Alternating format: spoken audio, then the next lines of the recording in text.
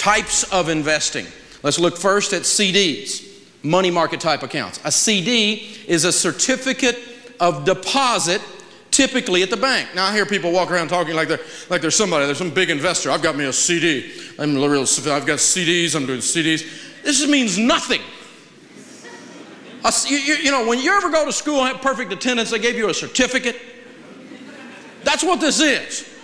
It's a certificate that says you have a deposit. Whoopee. Okay? You have a savings account with a frameable certificate. That's it. That's all a certificate of deposit is. Now, that's not what a real one looks like. A real one would look more like a piece of paper from a bank, right? That's an actual certificate of deposit there. And these days, most of them are done electronically.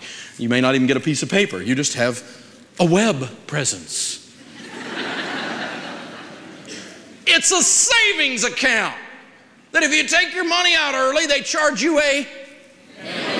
I don't own any CDs, not one. I'm not going to tie my money up and not get paid anything for tying it up. And that's what we end up doing with this. So I don't do that.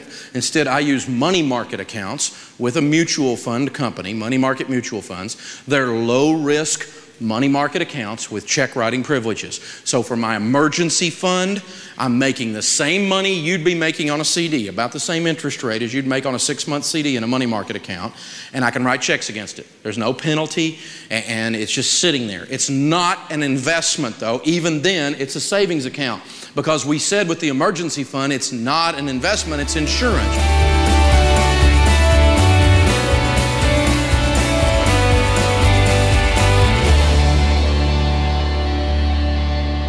Smart people invest in themselves. A lot of them also tend to invest in the company that they're working for. They all invest in sound long-term mutual funds and long-term investments. What I found is that really wealthy people started with little means, but invested systematically over a long period of time in good investments like mutual funds that have a good long-term track record. The really fascinating and odd thing is that it's not that hard. If you take a person that is 18, 19, or 20 years old and they invest regularly over a lifetime, they can become a millionaire. You don't have to earn some amazing rate of return. You just have to be consistent and start early. There are several common traits of millionaires. They tend to work hard.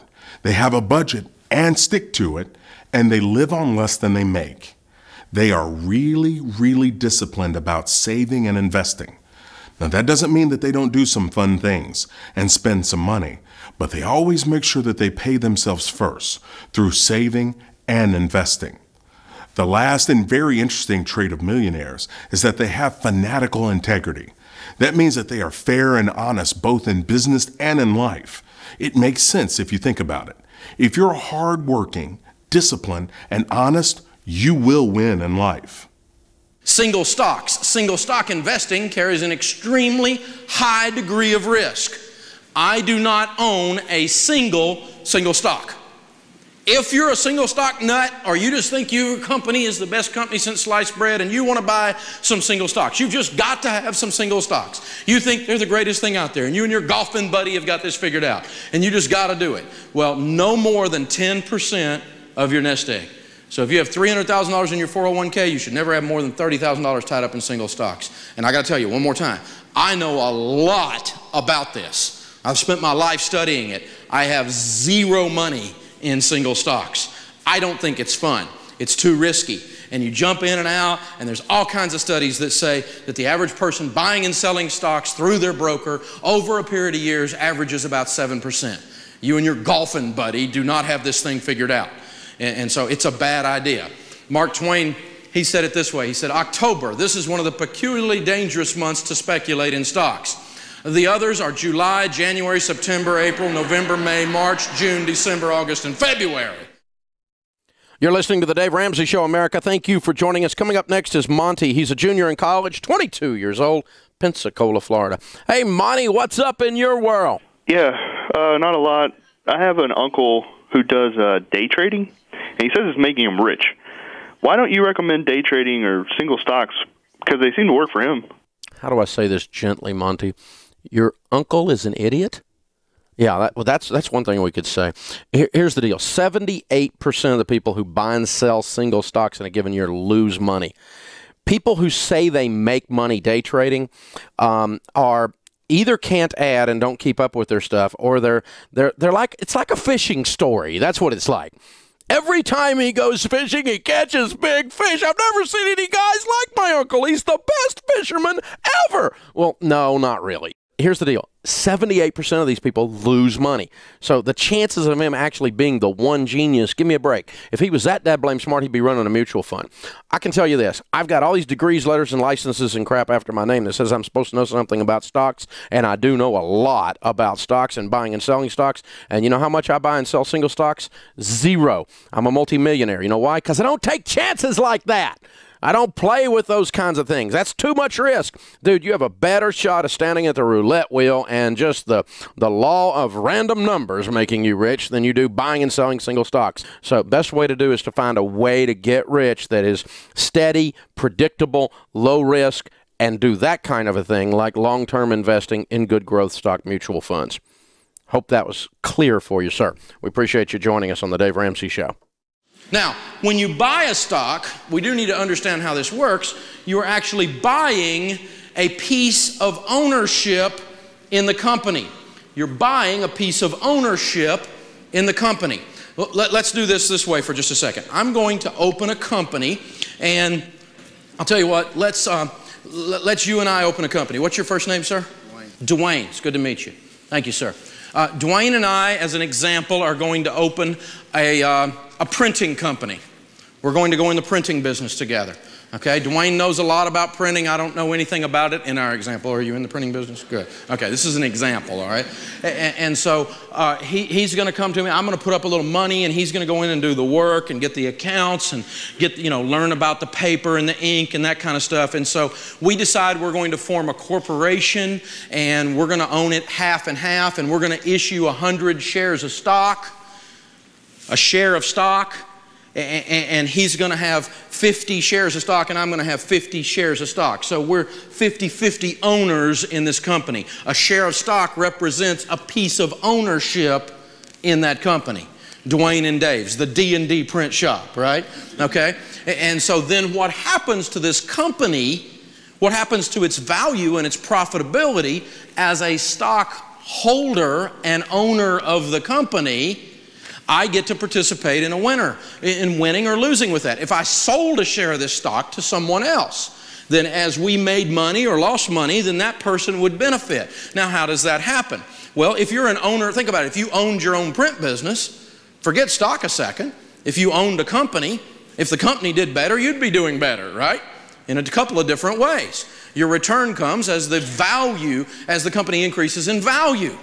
Now, let's say we go along and we have one little print shop and we're winning, and Dwayne's really good at this, and he goes out and gets a bunch of accounts, and I maybe do the accounting or the financial stuff over here, and he's an excellent printer, and we build up business so much so we can't fit it in that, and we open up another building, and pretty soon you visit us 5-10 years later, and we've got print shops in 6 different cities.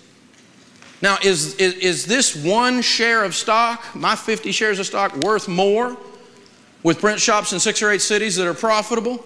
And I've got all that equipment? Yeah. And so that's what happens. That's how a share of stock goes up in value. If you buy a share of a company like a Home Depot or something, and it goes from $52 a share to $72 a share, it's because the company became worth more, just like our print shop. And you're a little bitty dinky sliver of an owner when you own a share of stock in a publicly traded company. Same kind of thing. Or you, the owner, can make some of the profits out. And we have D&D print shop, and maybe we make some money. Hey, there's an idea.